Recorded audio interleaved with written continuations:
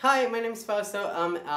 Last you saw me would have been the 2019 Immerse. My murals have expanded over a variety of different areas. However, I am here today with the Martial Arts Club, which are Simon and Matt.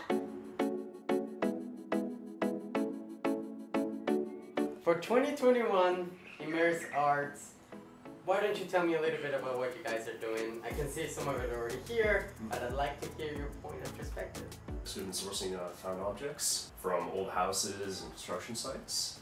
Familiar objects. Yeah, so these are like familiar kind of domestic objects. For instance, right here we've got this old, beautiful old vintage window frame. We are collecting objects just like door frames and chairs. And so what we're going to do is we're going to chrome wrap them. This is a similar wrap that I use for automobiles to wrap them. It's a very kind of reflective, polished material, and it kind of captures the essence of every object that it wraps around. So we were planning on installing on the site. So I saw that you guys were gonna show this in Stamford Park and Homestead. Yeah. Is that correct? So talk to me a little bit about the site and what drew you to applying towards that specific site with this specific project.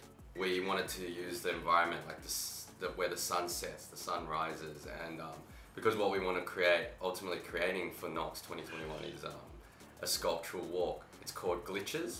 It's about creating your own journey throughout the park. We're trying to incorporate them within the garden itself, and this super reflective material is going to reflect the kind of natural light as well as the artificial light, because there's going to be a nighttime component to the sculpture walk too, because I believe the Stamford Homestead's opening at night, so we're going to have lots of artificial lighting, so it's going to reflect that as well as the garden around it, so they're going to be kind of submerged out of bushes and things like that, but we'll leave it up to people to discover like what the objects are and the walk themselves.